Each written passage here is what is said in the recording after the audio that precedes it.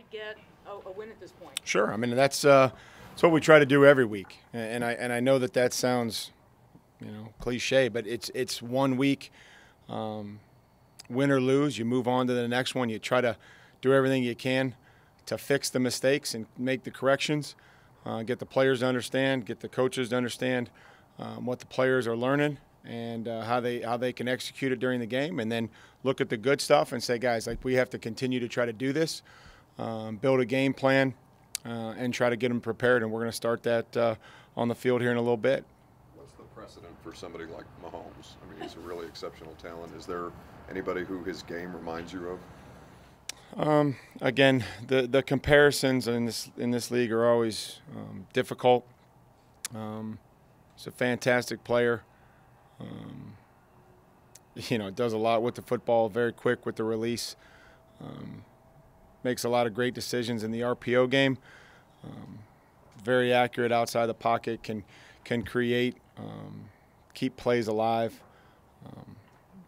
And I think the longer that he does that, then the more opportunity for those guys that can run to get downfield. And that's where the play extension is critical, that we try to limit that.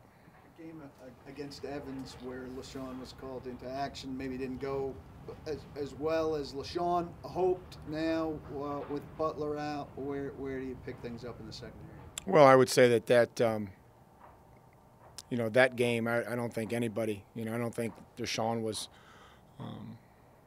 responsible for 198 yards.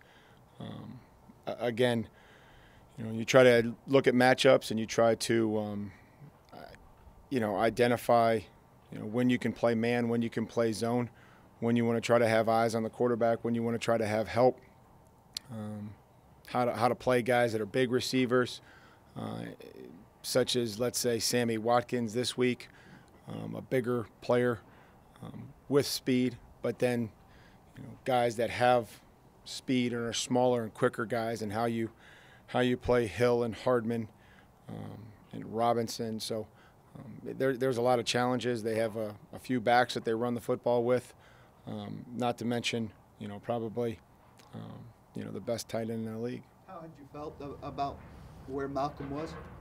The thing I always appreciated about Malcolm was his competitiveness, and I know it wasn't perfect, but certainly always appreciated his competitiveness and how he attacked and how he finished plays. Wished that he hadn't got hurt, but we understand that that's the unfortunate part of this business. How much confidence do you have in Sims to sort of take that next man up mentality? That's again why guys are here on our roster, is so that we have confidence in them, that they have to go in the game and they have to play for us, that they'll be ready, and that's why they practice. That's why they try to improve each and every week. And so there's a lot of guys that get opportunities in this league and do some really good things with it, and then we're confident that that's what LaShawn will do. Ben Jones still in concussion protocol, or is he good? No, he's not good yet, but I say that he's progressing well. There's a lot of things that you have to do the last couple stages to pass through that, the entire protocol, but he's working on it. Will Jarrell or Delaney practice today?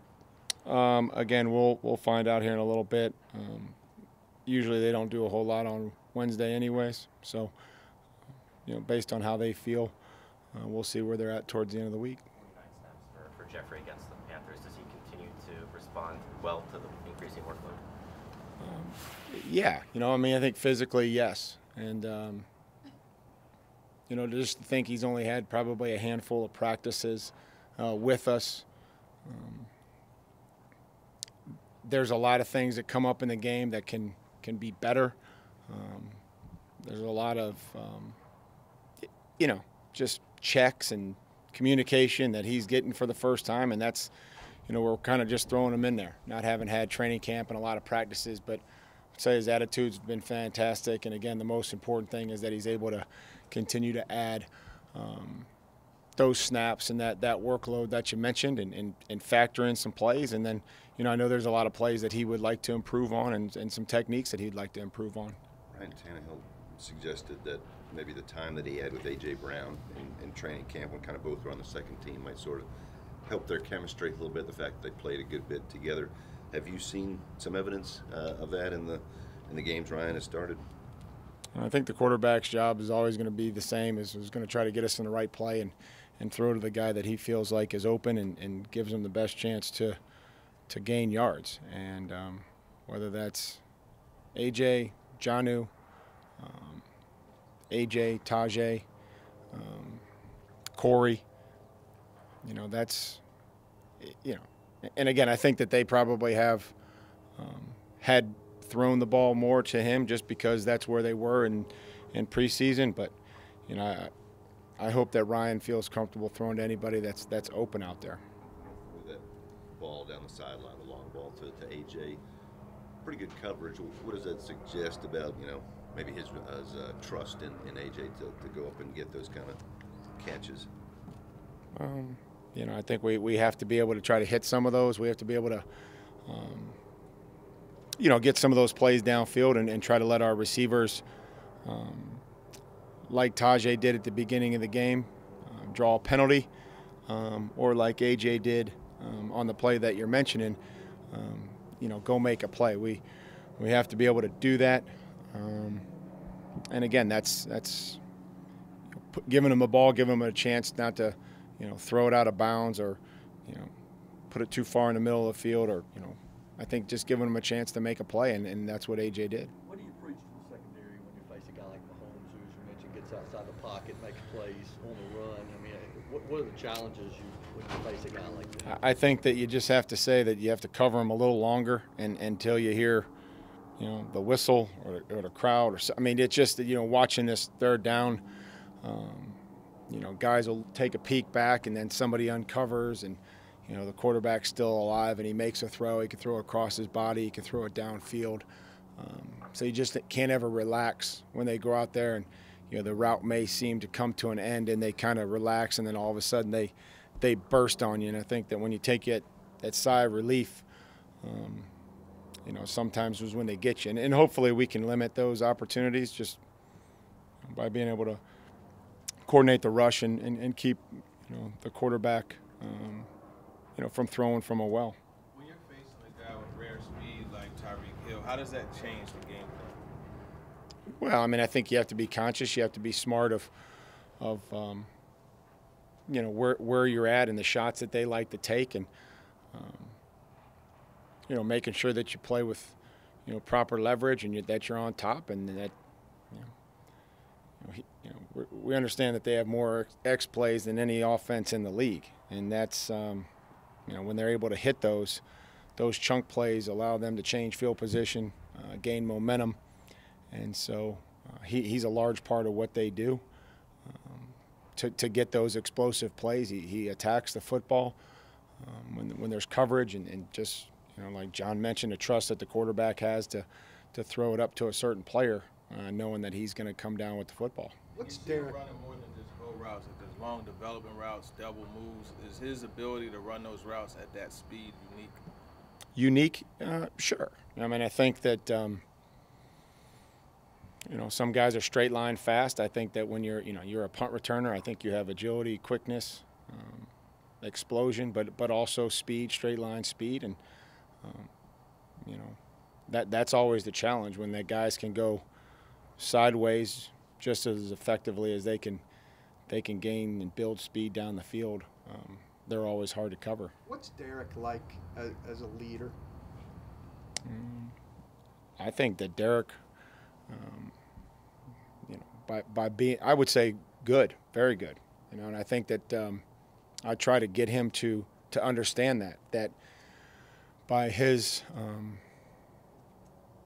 the way he practices, the way he finishes, the way he conditions in the off season, the amount of time that he spends, how he performs in conditioning and in a weight room, the toughness in which he plays with. I think that's how he leads, and that we all have different abilities, and I know that when he does those things on the field, or you watch him in the off season do those things, it certainly would inspire me if I was a player. What do you guys, as coaches, want the identity of the offense to be? Well, we want to be sound. We want to be physical. We want to be, obviously effective. We want to be able to take advantage of teams' mistakes. I think sometimes I talk to the team as much as I can about being a football team that takes advantage of, mistakes that they make in the run game and in the pass game. If they're, a gap short, that we have to take advantage of it. If they're,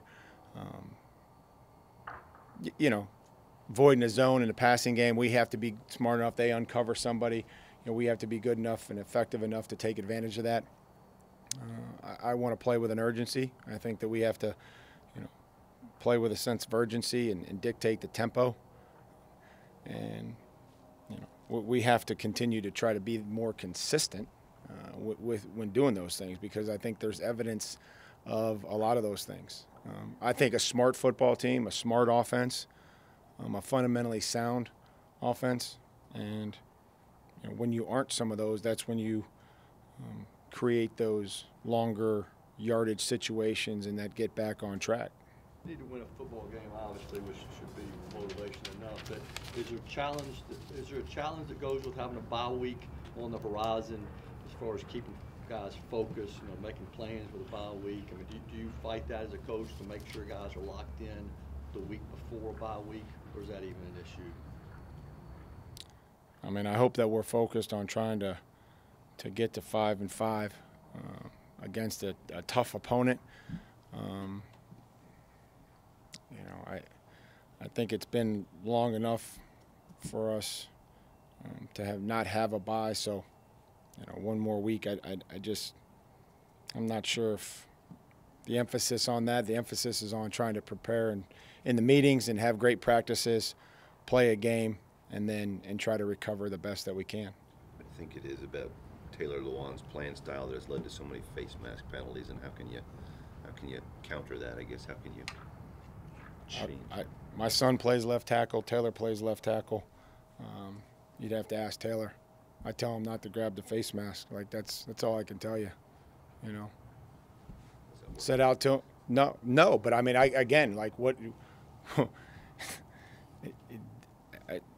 John, I wouldn't know where to begin to tell him.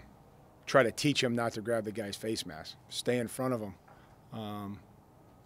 and then you won't have to grab anything on him or hold him or grab his face mask. Like some of these things, I think are comical that you could expect me to coach a guy not to grab. No, that's the question that you asked me. So I'm trying to help you.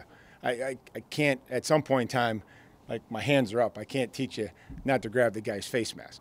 Just like I'm trying to teach Kenny and Kevin relentlessly about how to be able to dislodge the football down the field on a defenseless receiver, not hit him in the head or neck when that player is still protected when he lowers his target. And Kenny looks at me and he's like, "Coach," and I'm like, "Kenny, if it's lower he goes, the lower you got to go." Like I'm with you there. Like that one, there's some tricky ones that we're trying to work through as we teach penalties. But I would say that grabbing the face mask is one I'm not going to spend a whole lot of time on, other than trying to stay in front of your guy.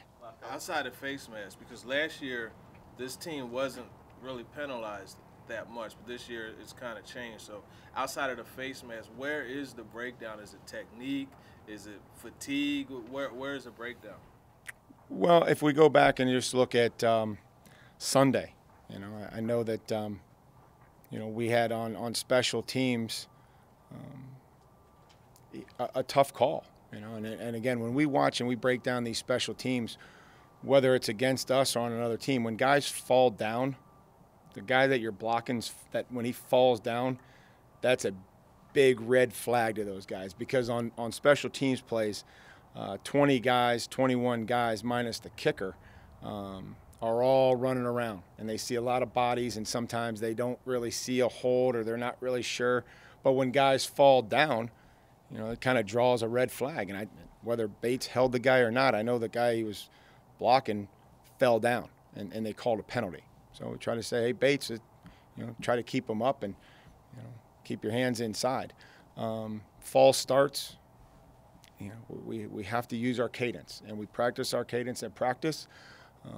Something that when it works and it goes well, we're able to get yards and we're able to be disciplined. We're able to get free yards or take shots down the field on free plays. But when we don't, our excitement level or whatever it is to get into that block when we move off, we move and we flinch, that costs us 5 yards. Holding, I don't want to go through all the things that we turn in and the results, but I would say that most of the things that we turn in are pretty favorable to where, we're doing it okay. I mean, we have to do it better, and then we understand the penalties hurt us, but some of them, I get the aggressiveness. Bates had a use of the helmet. We teach that extensively. John, to your point, that's one that we can coach. That's a player safety issue, to try to be able to play with our faces up and not in a posture that would be linear with our head down. And so that one got coached at length and showed at length about how we need to try to properly play. One, so that we're safe as we possibly can, and then the other one is that we aren't getting penalties. Last one. Mike, do you look at this game at all like must-win, backs against the wall, season on the line, or is it just the next game? It's in the National Football League. Every game is probably as must-win as you can get. It's the next one. It's a great challenge. It's a heck of an opponent. Our guys were focused this morning already. I'm hopeful that when we go out to the practice field, we can carry the meetings out to the field and be able to start the week off on a great note. Thanks, guys.